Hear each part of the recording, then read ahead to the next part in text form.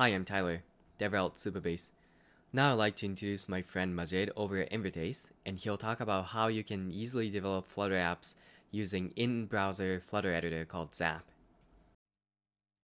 Hi, my name is Majid and I am head of DevRel at Invertase. Invertase is a developer tooling and integration specialist.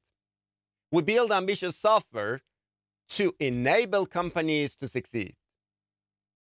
One of the tools that we recently have developed is Zapp. Zapp is a free online sandbox environment for building Flutter applications in the browser.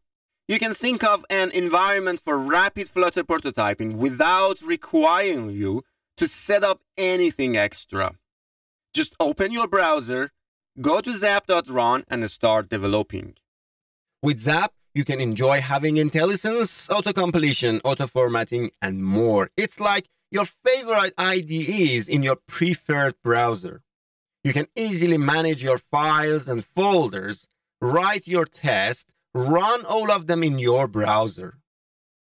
You can learn about the differences you've made to the project just like Git diff. You can save, give a name, add description, and share your project with anyone with a public URL.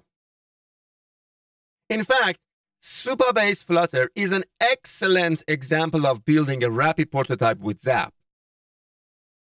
After adding your dependencies in Zapp, you can start developing what you want to demonstrate, and perhaps you need to learn before implementing.